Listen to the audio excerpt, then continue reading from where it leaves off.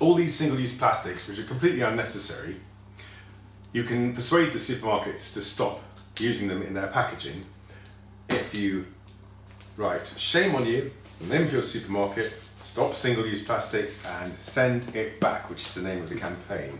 It's the Send It Back campaign. But the most important thing is that you only send these back on the 1st of the month. Because can you imagine the chaos in Lidl, for example's customer services department, if they received 100 boxes like this, full of rubbish, on the 2nd, 3rd of the month, every month. Can you imagine if 1,000 people did it?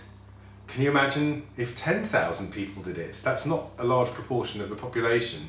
If 10,000 boxes like this arrived on one day of each month at the customer services department of each supermarket, they would very quickly decide that single-use plastics were not a good idea, and they would start packaging in biodegradable cellulose and things like that.